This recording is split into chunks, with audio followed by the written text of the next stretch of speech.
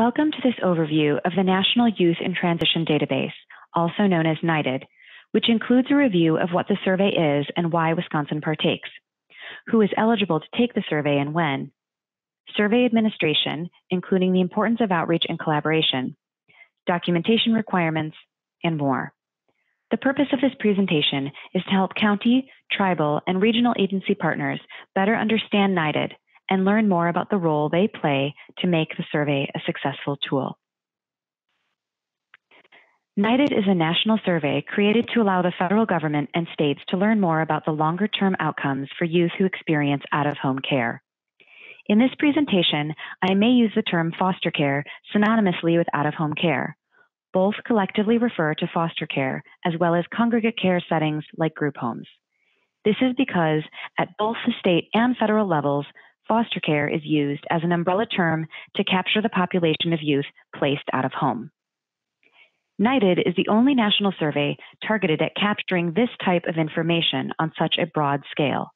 It offers an unprecedented opportunity to collect information directly from young people and use their feedback to positively inform policy and practice. All responses remain anonymous and are analyzed in aggregate. All states are required to administer NYTD surveys at specific points in eligible youth's lives. We will get into that later in this presentation. NYTD data is reviewed in combination with the independent living services a state provides. NYTD primarily collects information youth provide related to employment, educational attainment, housing, positive adult connections, access to healthcare and insurance, and more. Because NYTD is interwoven with independent living, it is funded with Chafee dollars. DCF has been collecting NYTD data since October of 2010. The agency has a website dedicated to NYTD, which includes more information, including a frequently asked questions document that complements this presentation. The only people who truly know what it is like to be in foster care are the young people who have experienced it. Youth input is the cornerstone of the NYTD survey requirement and process, and it is important that we hear directly from them. We will take a few minutes to watch a video created by the Federal Administration for Children and Families to highlight NYTD's importance. This video can be a resource when talking about NYTD with the youth you serve. It is also available on DCF's NYTD page. Let's watch.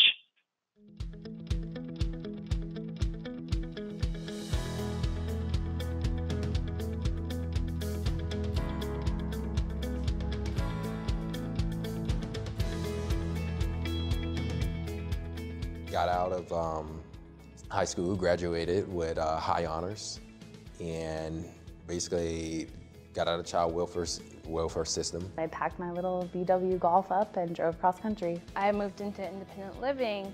I had a roommate, and I had to go to school and hold down a job and do laundry and go grocery shopping. I'm a sophomore in college.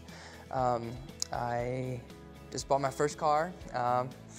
And I live in an apartment, have a job.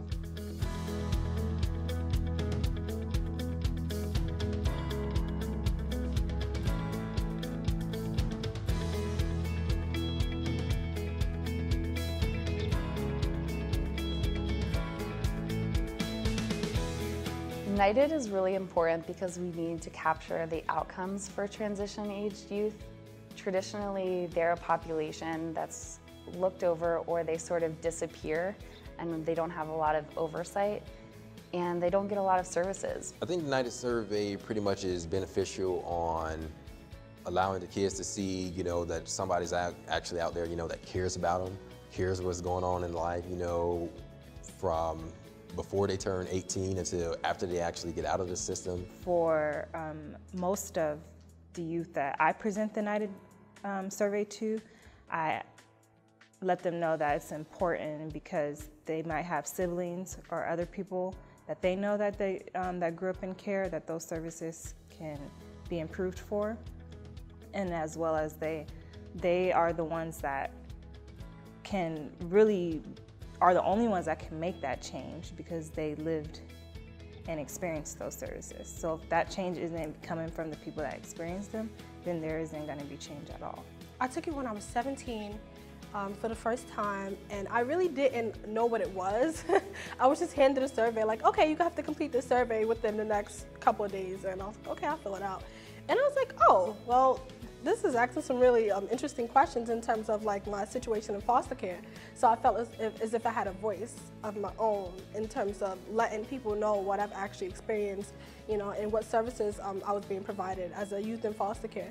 There's a saying, garbage in, garbage out. And so if you do not take the survey, we don't have that data in order to make the correct decisions, in order to make the improvements that's needed. It's easy to get in front of someone and say, I think the foster care system needs X or Y. But when you have data to show that 95% of the youth need financial education, then we can actually do something with that data and make an improvement. NYTD's finally starting to pick up the pace and getting to where we can really use it and do something with it. And it's something that I think I look forward to seeing what NYTD can do as it goes on, because it's already starting to do things for youth that are pretty incredible to me.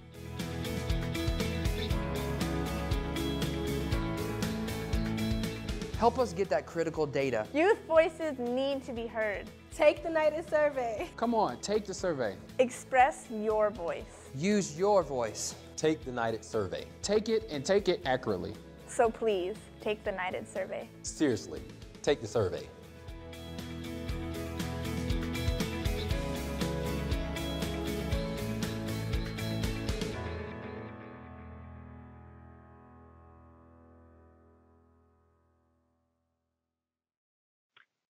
As referenced in the video we just played, states are required to collect outcomes data on youth in two reporting populations, the baseline population and the follow-up population. The baseline population is made up of all youth who turn 17 while in a qualifying out-of-home care placement, or who are in a qualifying placement for any time during the 45 days following their 17th birthday. The young person must complete their survey within 45 days of their 17th birthday. Under this structure, each 17-year-old who qualifies to take the survey has their own window in which to do so.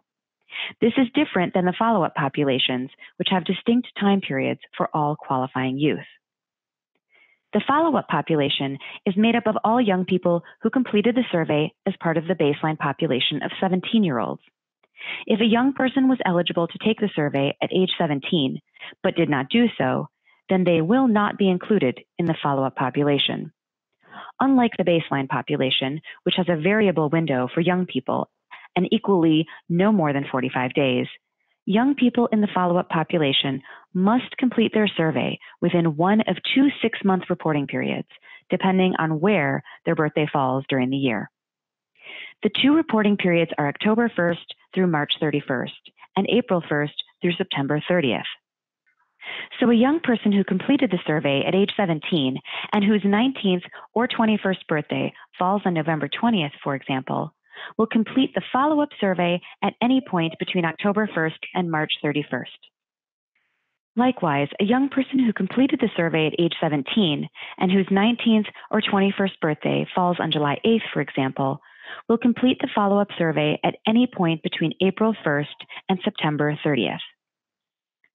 Because of how this time frame works, outreach begins before a young person is officially 19 or 21, and they may complete the survey while still age 18 or 20. That is okay, so long as they complete the survey during the designated 6-month time frame. Note that even if a young person does not complete the survey at age 19, they are contacted to complete the survey at age 21.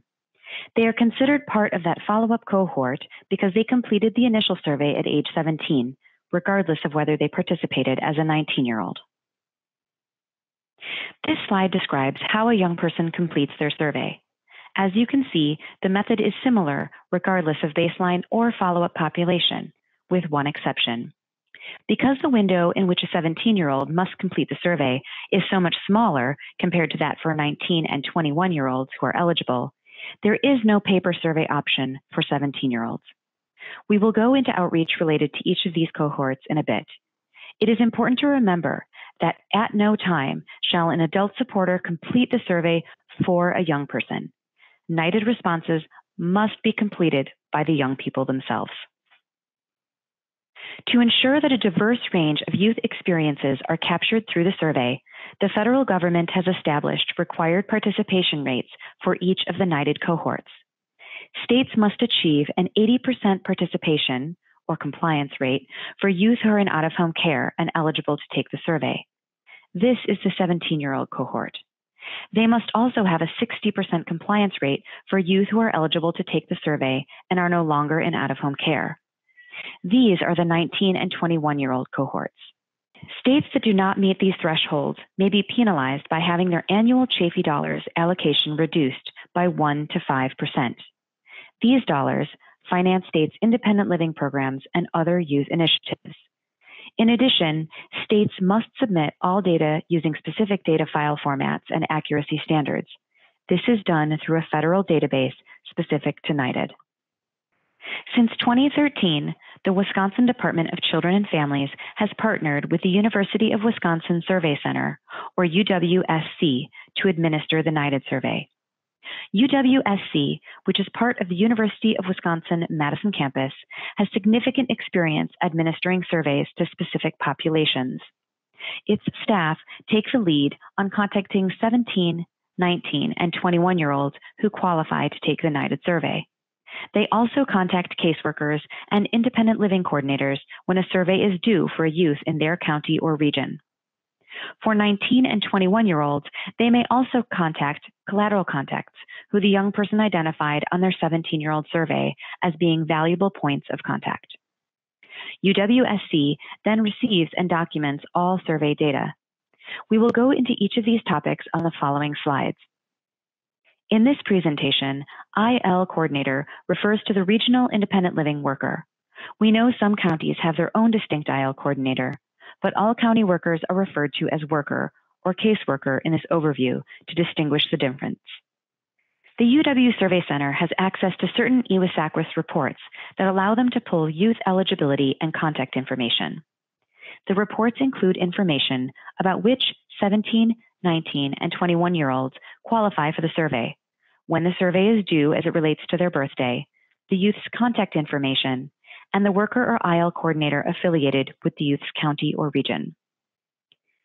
UW-SC typically pulls information for the 17-year-old cohorts about 1 to 2 weeks before the start of the month in which the youth's birthday falls.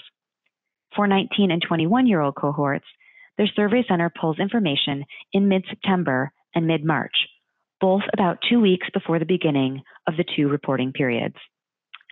While UW Survey Center is the first and primary point of contact for youth taking the NYTD survey, caseworkers and IL coordinators play a significant role as well. In short, the Survey Center will be more effective in finding youth if workers and coordinators continue to engage with young people to ensure that they are engaged in services and, at a minimum, that the young person's information is up to date in EWISAQUIS. The Survey Center relies on having a youth's most recent contact information in order to successfully connect with them. This includes an address, phone number, and email address. For 19 and 21-year-olds, the Survey Center recommends making sure contact information is up to date at least 2 weeks before the reporting periods begin in early September and early March. If a youth is eligible for independent living services following time in care and is transitioning from a county to a regional agency, it is important that the county worker inputs the most up-to-date contact information for the youth and their collateral contacts, more on that later, into EWISAQUIS. This is crucial to NYTD outreach and also important for the regional agency to successfully contact and engage youth eligible for services. This slide outlines UW-SC's contact protocol for 17-year-olds. The Survey Center contacts youth directly through a series of letters and then through phone calls. If a youth completes the survey, they receive $20. In addition to reaching out to the youth directly, the UW Survey Center also sends emails to the youth's workers.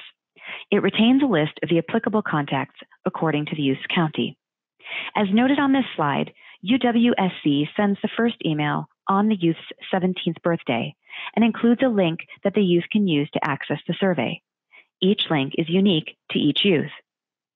If the survey is not completed after a few weeks, UW-SC sends a second email specifically asking for any updated contact information because current outreach efforts are not proving to be successful. The worker should make any contact updates in EWIS-ACWIS and email the new information to UW-SC.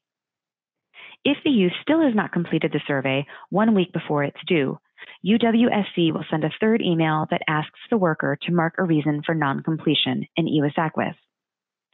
Outreach emails from UW-SC are automated and are sent unless the survey center has a completed survey for a given youth or has otherwise received verifiable information that outreach should not continue.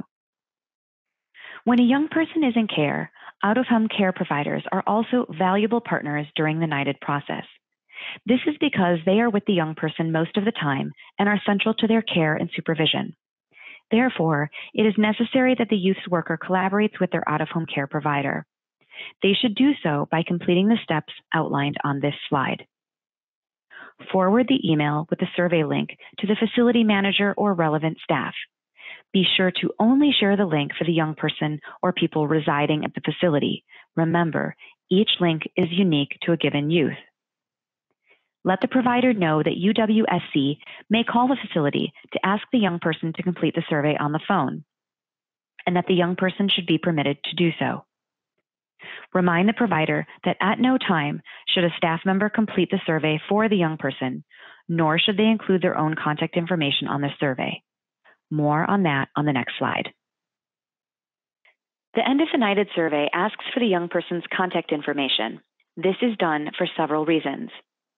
To send them the $20 for completing the survey, to contact them again in 2 years to complete the next survey, which is not applicable for 21-year-olds completing a survey, and to provide the information back to DCF, which can help with outreach to the youth about services for which they are eligible, which is applicable to 19 and 21-year-olds. For these reasons, individuals who know the youth, including those who may have assisted or helped facilitate the youth's completion, should not list their contact information. Doing so will interfere with UW-SC's ability to provide compensation to and reach out to youth. Because young people can be transient, it helps to have more than one point of contact when conducting outreach. For this reason, the 17 and 19-year-old NYTD surveys also ask the participant to identify 2 family members or friends who can help UW-SC contact them in the future. These are collateral contacts and should not include the youth's worker or IL coordinator unless that person expects to stay in close contact with the youth until age 21. It is best for the youth to list close family members or friends who have stable contact information. UW-SC will only contact the collateral contacts to help locate the young person for the purposes of completing the NYTD survey. The survey center will not ask any other information about the youth and will not share any survey responses with these contacts when the youth completes the survey. The contact protocol for 19 and 21-year-olds is similar to the protocol for 17-year-olds, but is a bit more robust. It is done through a combination of letters, emails, and phone calls. Also, as already mentioned, it takes place over a 6-month reporting period rather than the 45-day window for 17-year-olds. This is because these older youth are typically out of care and may be harder to track down in order to secure their participation. The 19 and 21-year-olds must complete the survey regardless of the current status of their case or order. So regardless of whether they are in extended care or off in order, and whether or not they receive IL services at the county or regional level.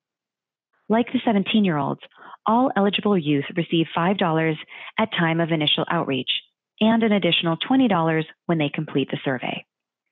Similar to the 17-year-olds, outreach is also extended to workers who may be familiar with the young person eligible for the survey and who may be able to help facilitate their participation. For 19 and 21-year-olds, this person is often the regional IL coordinator. As with the baseline population, UW-SC retains a list of the applicable contacts according to the youth's county and/or region. To increase the likelihood that a 19 or 21-year-old will complete the NYTD survey, DCF and UW-SC share outreach efforts related to this population. DCF staff work closely with UW-SC on outreach to this follow-up population, since some youth will be eligible for regional services and connected to a regional IL worker, and some will not. DCF staff distinguish these two groups using information from EWIS-ACWIS to help direct outreach. Outreach for youth not eligible for regional independent living services continues to go to their county worker, since that is the most recent worker for whom DCF has information and with whom the youth may still be connected. As noted on the slide, emails are sent approximately 1 week, 2 months, and 5 months into the 6-month reporting period. If a worker is aware of new contact information for a young person, they should update it in EWIS-ACWIS and email the new information to UW-SC. If the youth does not complete the survey, the worker shall mark a reason for non-completion in EWIS-ACWIS. Outreach emails from UW-SC are automated and are sent unless the survey center has a completed survey for a given youth or has otherwise received verifiable information that outreach should not continue. Remember how 17 and 19-year-olds are asked to provide information about collateral contacts at the end of their survey? This is why. UW-SC uses collateral contact information when reaching out to those same youth later on, as 19 and 21-year-olds.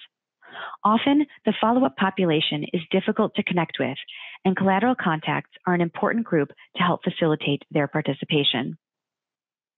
As already noted, UW-SC will only contact collateral contacts to help locate the young person for the purposes of completing the NYTD survey. It does not share or request additional information about the contact or the youth. There are a number of reasons why a young person may be unable to participate in the NYTD survey. We will walk through these on this slide and those that follow. Remember, if a young person is unable to participate, the worker or IL coordinators must mark the reason why in EWIS-ACWIS before the respective reporting period ends. The survey center does not have the ability to enter this information. This slide mostly pertains to the 17-year-old cohort. For youth who are AWOL or missing from care, the UW-SC still continues outreach efforts until the survey due date. If the youth returns to care during the reporting period, the worker or IL coordinator should refer to the communication they received from UW-SC with the unique link for the youth, pass that on if the youth does not have it themselves, and help facilitate the youth's completion of the survey by the due date. As a reminder, the worker should never do the survey for the young person. If the youth does not return during the reporting period, the worker or IL coordinator shall mark runaway missing as the reason for non-completion of the survey on the Outcomes tab of the youth's independent living page in EWIS-ACWIS. Another reason why a young person may be unable to complete the survey is because they are incarcerated. There is an important distinction between the different cohorts in this regard. 17-year-olds who are not in a qualifying placement on their 17th birthday or any of the 45 days after turning 17 because they are in detention are not eligible to take the NYTD survey. However, 19 or 21-year-olds who are incarcerated during their reporting period remain eligible to take the survey. In the event a 19 or 21-year-old is incarcerated and eligible for the survey, the worker or IL coordinator shall inform UW-SC of the young person's incarceration status and location, if it is known. The survey center will use that information to mail a paper copy of the survey. If the individual completes the survey, they will receive $20 in their commissary account. If they do not complete the survey, the worker or IL coordinator shall mark incarcerated as the reason for non-completion of the survey on the Outcomes tab of the youth's independent living page in EWIS-ACWIS. DCF and its federal partners are interested in outcomes information for all youth, including those who have limited physical and/or mental capacities. If a youth has developmental delays or otherwise may have difficulty completing the survey, a parent, caregiver, coordinator, case manager, or other supportive individual can help them. This may be done in a number of ways, including but not limited to reading the questions slowly, providing additional explanations for the questions or terms used, providing more time, and/or entering the youth's responses on the youth's behalf. It is essential that even if a young person requires additional help, they can and do choose their own answers. At no time should an adult supporter complete the survey for a young person. If, even with help, a youth cannot complete the survey, the worker or IL coordinator shall mark incapacitated as the reason for non-completion of the survey on the Outcomes tab of the Youth's Independent Living page in EWIS-ACWIS. On occasion, a youth may have passed away since the last survey was administered. In these situations, it is important that UWSC know so that they can stop outreach to workers and/or collateral contacts. Continued outreach may be upsetting or even traumatizing, and we want to avoid that. If a worker or IL coordinator is aware that a young person is deceased, they should notify the UW Survey Center. They should also select death as the reason for non-completion of the survey on the Outcomes tab of the Youth's Independent Living page in EWIS-ACWIS.